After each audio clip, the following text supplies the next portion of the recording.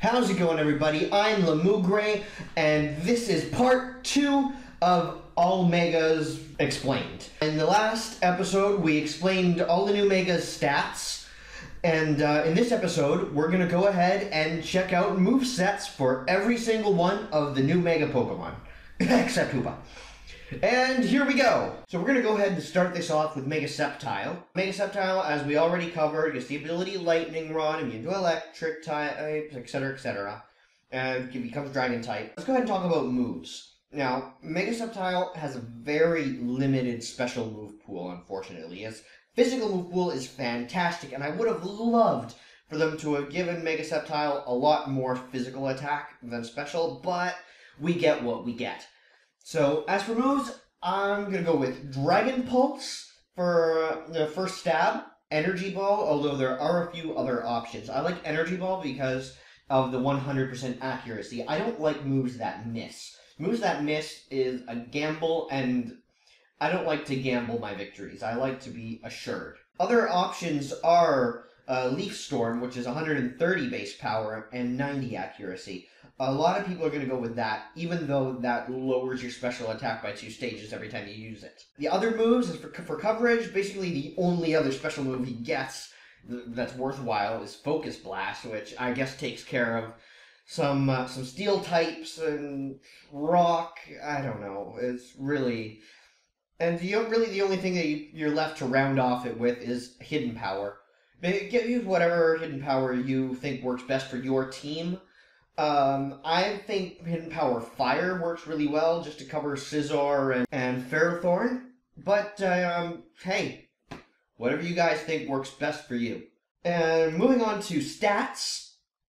Mega Sceptile, we already know, has 145 special attack, 145 speed. I would max both of those out with the remaining 4 EVs in hit points, even though it's really not going to make a difference because his only stats that really make a difference are his special attack and his speed. Everything else is kind of useless. Now, there are 2 options. You can go with a timid nature or a modest nature. Go with a timid nature if you want a chance at outspeeding Mega Beedrill because they speed tie. They both have 145 speed. Otherwise, modest.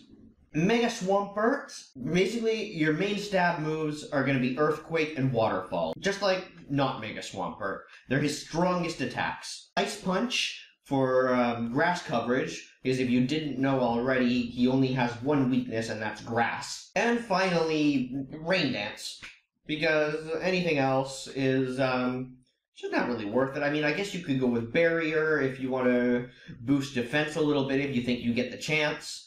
But basically, you're only going to want to use Mega Swampert in Rain with this set. For stats, it gets a little tricky. Obviously, you want to max out attack. That's obvious. And with an adamant nature. But here's where it gets tricky. You want to give it 52 points in speed.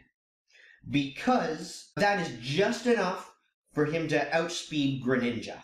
Okay? In Rain, of course, you know, with Swift Swim activated. His 70 base speed, which makes for 140, isn't really enough to outspeed the Sceptile. But I think this puts him at a good place. For the rest of it, that's 204 points into HP just to bulking him out. I mean, obviously, you could go max speed, but as soon as your Rain wears out, your Swampert is basically garbage. Now, there is another set that I put together for Swampert that I haven't seen anybody talk about at all. A slower, bulkier set. So, 252 in attack, 252 in HP, and 4 points in defense. Or special defense, whatever floats your boat. For this, you keep Ice Punch, Earthquake, Waterfall, but also give him Hammer Arm. I figure this is a bulkier set to work with Trick Room teams or just a regular tank team, you know? You could also get rid of Hammer Arm and give him Barrier. That would also work. Mega Sableye is a Pokemon that surprised me with how much potential it has. I mean, I was already expecting it to be good, with, you know, just having Magic Bounce. But then I realized that when you mix Magic Bounce with Mean Look, That is just an insane combination. Mean Look Magic Bounce, their tank is done. Okay? They switch in with a physical or a special wall, and it's done. It's over. That's it. So yeah, I give Mega Sableye Mean Look, Toxic, Will-O-Wisp, and Recover, and the other guy can just pray that he will get out, okay? And it won't do a thing. As for stats, I personally would maximize both defenses, both defense and special defense, max them both out, 4 points in HP, and go with a calm nature or a careful nature, just to get a little more special defense for your buck. And that's about it for Mega Sableye. Mega Altaria, unfortunately, didn't quite get the stat boosts it needed to make it 100% viable without assistance. So, really, you only can do a Dragon Dance set with it. But at least now you have a Pixelate move with Return. Pixelate is going to give this 1.3 times extra damage, along with granting it Stab as well, making it an extremely powerful hit. I'd also give it Dragon Claw and Earthquake just to help round out the coverage. As for stats, I'd max out the speed, give it about 160 points in attack, and the remaining 96 in HP. Just because you're going to need a turn of Dragon Dancing before you're able to get anything out, and that extra HP might be the difference between surviving and not. And you're going to boost your attack anyway within a turn or two. Mega Gallade has an incredible 165 attack. That's just insane. But he doesn't quite get the speed to back it up. And with no priority moves, there's not much you can do with him unless you baton pass some speed into him. But, ignoring that, there are two basic sets for him. One is Swords Dance and Close Combat, while the other is Bulk Up and Drain Punch. Okay? Those two sets go hand in hand. And you can fill off the remaining two slots with Knock Off, a really strong and sometimes game-crippling move. You could totally destroy some Pokemon by just getting rid of their item. And Zen Headbutt for a little extra stab. As for spread, go with an Adamant Nature for sure. Make sure you maximize on that damage, seeing as there's probably going to be some things that outspeed you anyway with 110 base speed. But hey, if you want to go with the faster nature, the Jolly, that's on you. Go ahead. Now, with Mega Audino's healer ability, you can tell that he's specifically made for doubles. The healer ability gives adjacent Pokemon a 30% chance to heal their status ailments, such as paralysis or poison. Now, I think Audino works best as a support Pokemon for doubles. So I personally would do a dual screen set with him with Reflect and Light Screen, throw in Heal Pulse and Knock Off to disrupt the other team, and also to prevent him from becoming taunt bait. As far as EVs go, I would max out defense and special defense with either an Impish nature or a careful nature. It doesn't really matter, depending on how your team is doing, and the remaining 4 EVs in HP. That is what I personally would do, but there are many, many options for Audino, seeing as there is a very strong move pool. You could also be a singles set with Trick Room, or he could be a Wish Protect. There's a lot of different things that you could do with Mega Audino, but I think he works best in the doubles format. Now, onto one of my favorite Pokemon, Mega Sharpedo. Now, this thing is power. What you want to do is you want to go Waterfall, Crunch. Those are your main stab moves. Then you can either do Ice Fang or Poison Jab, depending on what you're more worried about coverage-wise. I personally would go with Poison Jab just because it protects from both Fairy and Grass. The most important part is you want Protect, because that way you can Protect first turn without Mega Evolving and get that speed boost, and then Mega Evolve on your second turn to gain the Strong Jaw ability.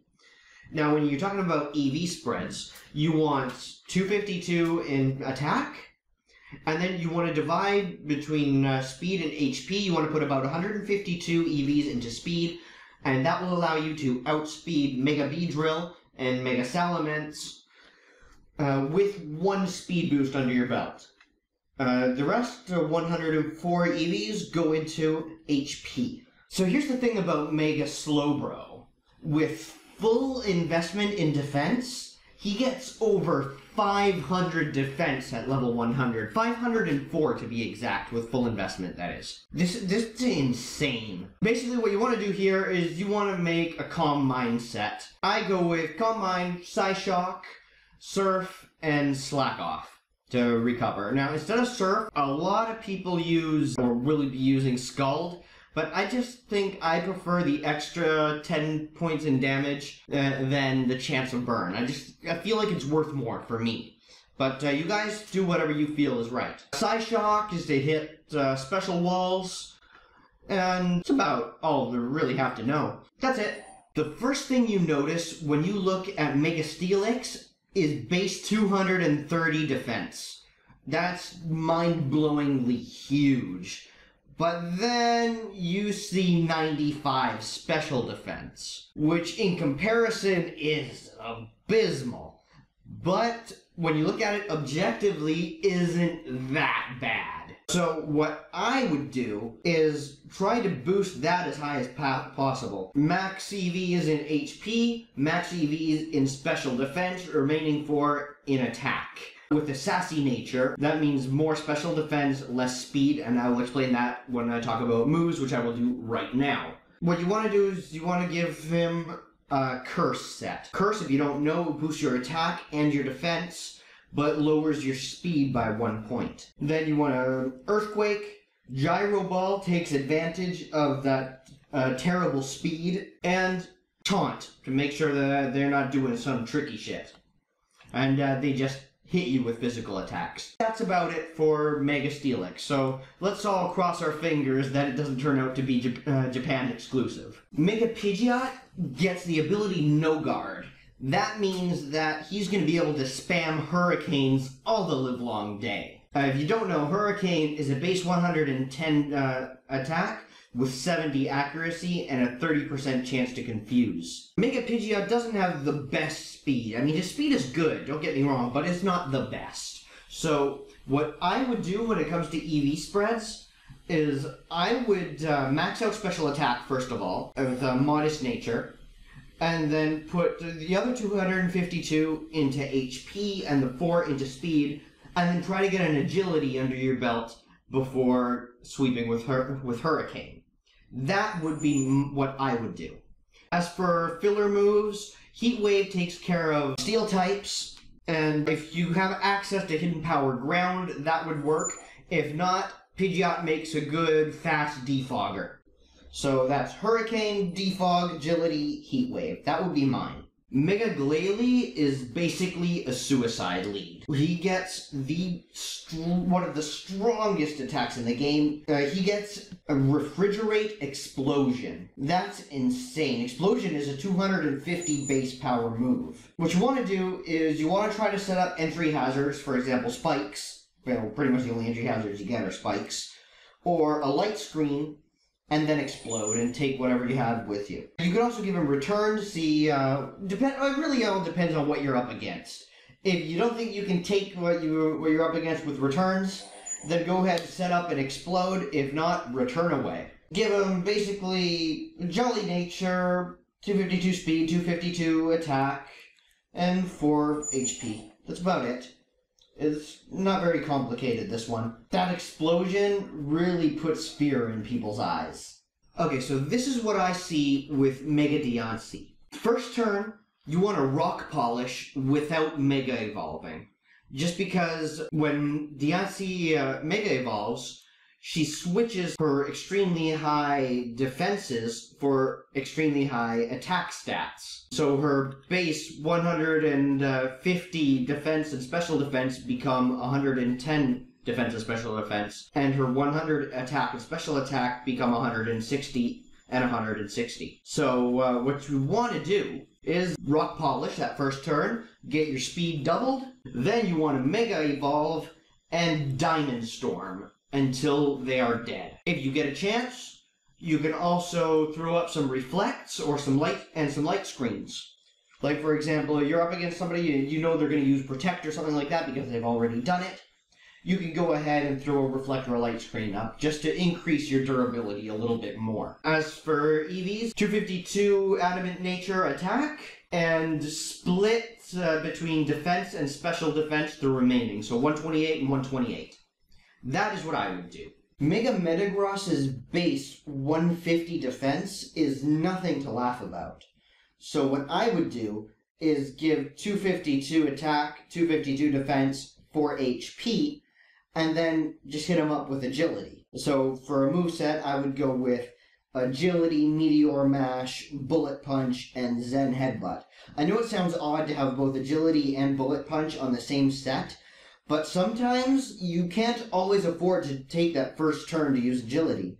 So a Bullet Punch is good for that. It's also good for, outspeeding other priority Pokemon. So for Mega Camerupt, to be honest, there's not a lot to work with. But Sheer Force is a great ability that works with Lava Plume, boosting its power. Also, Eruption, another great move that Camerupt gets. So basically, early turns you want to use Eruption, and as you decrease in HP, you move towards Lava Plume. Earth Powers, a little bit of more good coverage and some strong stab. Lastly, you want to go with, if you're on a Sun team, Solar Beam. Otherwise, Hidden Power Grass if you have access to it. He doesn't get very much coverage, really. As for stats, you want to put 252 in Special Attack, and the rest either in Special Defense or in Defense, depending on how your team is. With a Quiet Nature, that's reducing speed, because you'll most likely want to be using Camerupt on a Trick Room team. Mega Salamence makes for a fantastic Dragon Dancer.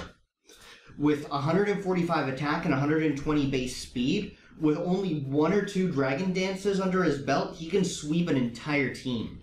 Just give him Dragon Claw, Return, and Earthquake, and I think that pretty much has it covered.